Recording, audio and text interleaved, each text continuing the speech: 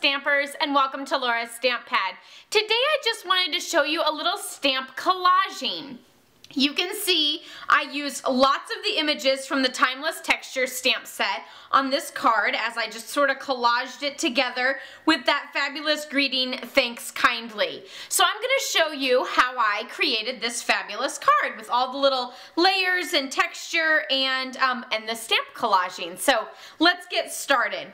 I started with a piece of Pool Party cardstock, and this is my card base, and I'm going to be using the Timeless Textures stamp set for a lot of this. So you can see I use the little circles there and this image here, and then I also use the little splatter marks there from the Occasions mini catalog, Timeless Textures.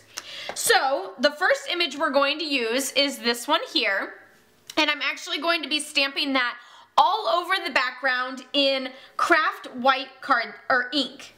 And I just stamped it however I wanted. There was no rhyme or reason or direction, just sort of stamped it all over, rotating the image around and moving it and just sort of filling in the gaps. And since it is white on Pool Party, it doesn't show up like really distinctly, so that's why it doesn't really matter how you stamp it. You can rotate it around, but yet it still gives that nice subtle background.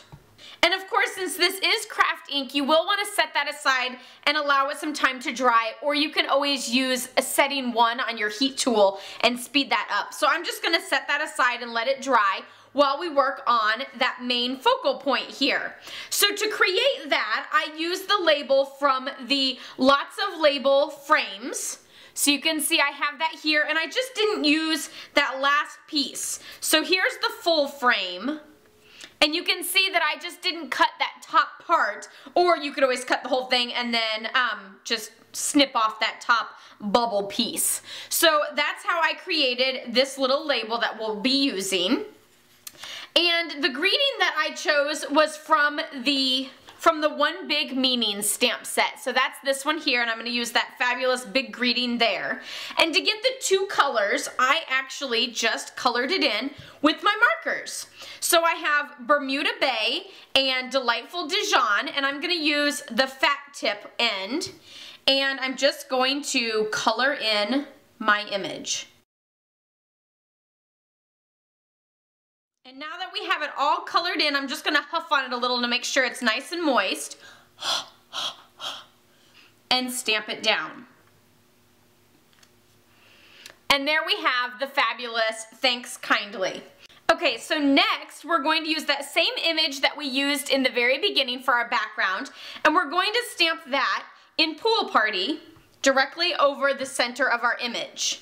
And you can always stamp off once if you want a lighter look, and then just straight on top. Fabulous. A lot of collaging has to do with finding that perfect color and just kind of, you know, stamping it however you wish. The next image we're going to use is the like the teacups stains, and I'm using Crumb Cake, and this one I'm actually going to stamp off once and twice, and then the third time I'm going to stamp it on my project. Just like that. That's that perfect light shade that I'm going for. And then I'm using Tangerine Tango for the little dots. And I'm going to do those in full strength because I'm not going to cover anything up, and I just want that little pop of color.